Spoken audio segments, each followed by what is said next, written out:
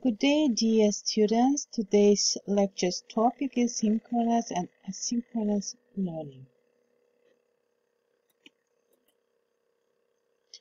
And today I'm going to focus on 5 points, 5 issues: synchronous and asynchronous learning, their advantages and disadvantages, blended learning, feedback, digital tools. Nowadays, due to pandemic, many universities were forced to move their classes from face-to-face classroom to a distance e-learning.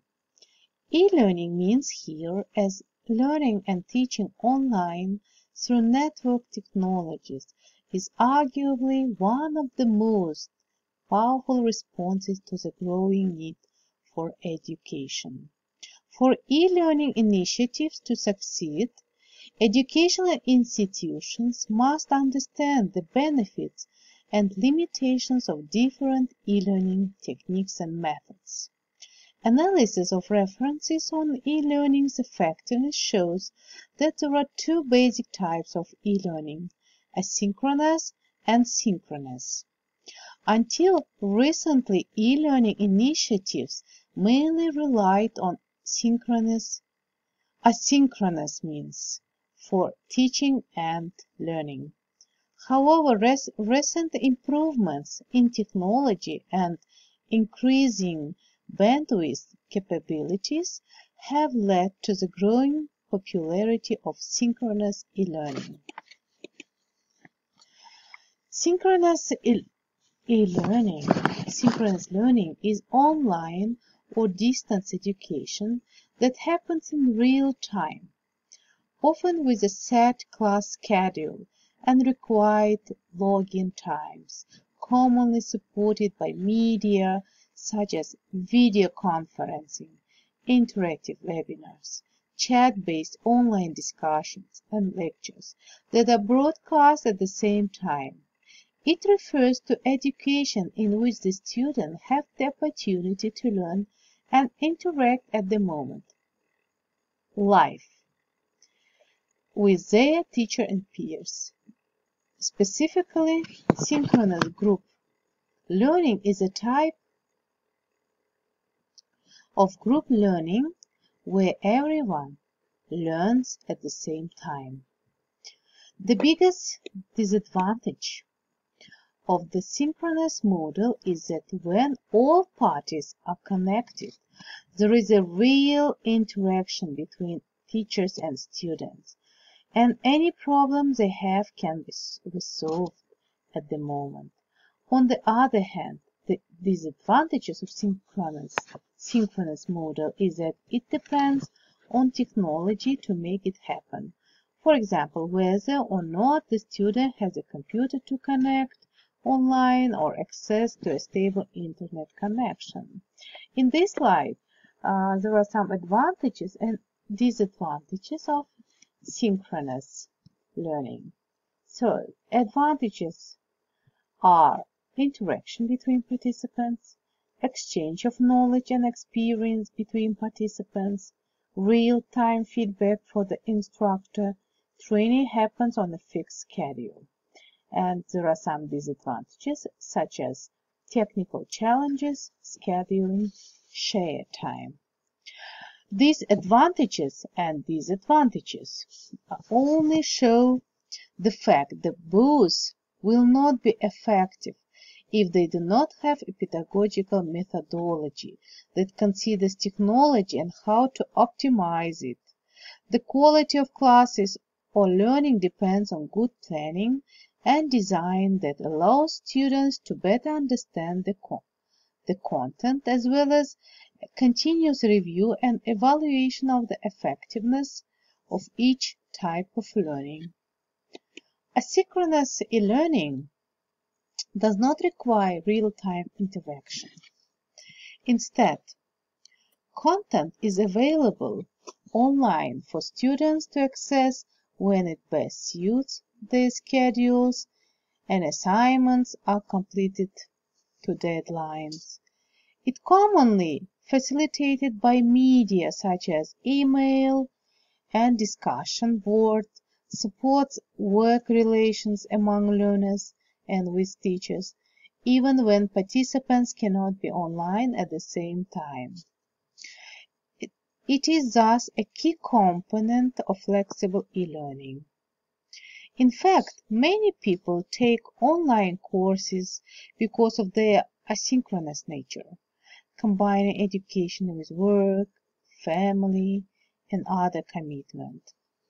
Asynchronous e-learning makes it possible for learners to log on to an e-learning environment to any time and download documents or send messages to teachers and peers. Students may spend more time refining their contributions, which are generally considered more thoughtful compared to synchronous communication. According to Choosing the Learning Style, Gee stated that successful distance learners preferred an independent learning environment. And asynchronous e-learning also allows the teacher to be flexible and create learning environments that enable greater choice for students, which in turn reaches a greater variety of learning styles. Asynchronous learning gives student independence. That also helps in learning. And according to Khrastinsky, the asynchronous approach allows students to log in any time that fits their schedules, to download documents, send messages to peers or instructors, or submit documentation. This flexibility allows students to spend more time refining their contributions, which are generally considered more thoughtful compared to synchronous communication. One of the most significant advantages of this type of learning is that it allows the student to be independent, permitting them to organize their time their way. Also, the classes are available at all times. Students can download the content and access it even if they do not have internet. This also helps when the student wants to return to a lesson or activity and review it if he or she has concerns, questions. The only major disadvantages of this model is that there is no real interaction between educators and their students, not between the students and their peers. So if they have a question, it will not be resolved at the moment. Now I'm going to present some advantages and disadvantages in this slide. So advantages are self-paced, personalized schedule. You can speed up or slow down or repeat content. Asynchronous learning builds autonomy, not reliant on synchronized technology, and there are some disadvantages such as teacher not available for immediate question and feedback, less community, it's like isolation, and possibly more confusion. Current research overwhelmingly shows that asynchronous learning benefits online students by giving them the flexibility they need and desire. Furthermore, asynchronous learning gives students more time to reflect on course content, which generally results in more substantive and quality work. Synchronous communication in online courses allows students to develop a learning community among the participants. It also allows for clearer communication among peers and can lead to high level of learner engagement. What are the differences between synchronous and asynchronous learning? In synchronous learning, traditional classroom, instant messaging. Asynchronous learning, recorded class. You use emails. In synchronous learning, you can give immediate feedback from instructor and peers. But in synchronous learning, you can send a question and wait for an answer. During synchronous learning, you can make phone call, but asynchronous, you can record voice message. In synchronous learning, you can train in person. Asynchronous, only you take online training courses without live video. During synchronous learning, you can use live webinar and asynchronous recording webinar. And in synchronous learning, group-based, asynchronous learning, self-paced. And in synchronous learning, you can learn at the same time. Asynchronous learning, you can study in different times. And let's answer some question like when, why, how, use asynchronous versus synchronous learning. When do we use asynchronous e-learning? When reflecting on complex issues, when synchronous meeting cannot be scheduled because of work, family, and other commitments. And when we use synchronous e-learning, when we discuss less complex issues, getting acquainted, and planning tasks. Why do we use asynchronous e-learning? When students have more time to reflect because the sender does not expect an immediate answer. And why do we use synchronous e-learning? Students become more committed and motivated because a quick response is expected. How do we use asynchronous means such as email, discussion boards, and blogs? And how do we use synchronous e-learning? We use synchronous means such as video conferencing, instant messages, and chat, and complement with face-to-face meeting. And there are some examples of asynchronous learning. Students are expected to reflect individually on course topics, may be asked to maintain a blog. Students expect to share reflections regarding course topics and critically assess their peers' ideas, may be asked to participate in online discussions on discussion board.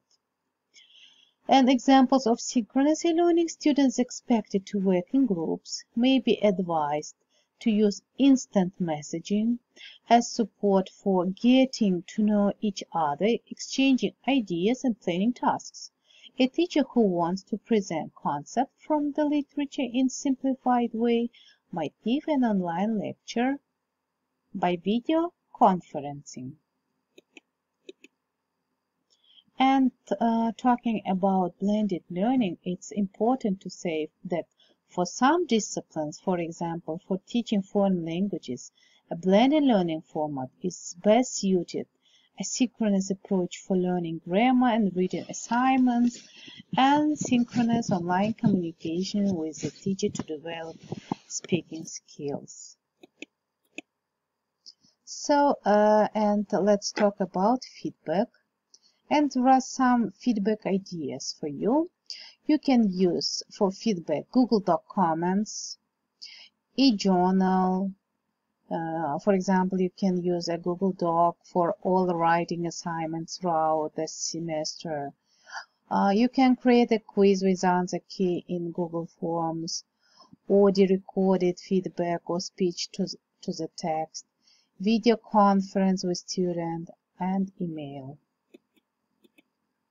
And there are some digital tools which are useful resources for creating synchronous and asynchronous learning elements like Google Classroom Insights, Moodle, Google Forms, Google Documents, Google Presentation, Jamboard, Flipgrid, Loom, Screencast-O-Matic, Screencast-Ify, vMaker, Zoom, WhatsApp, Telegram, Padlet, Quizlet, Kahoot, and others. And there are also some useful links how to make a Google form, flip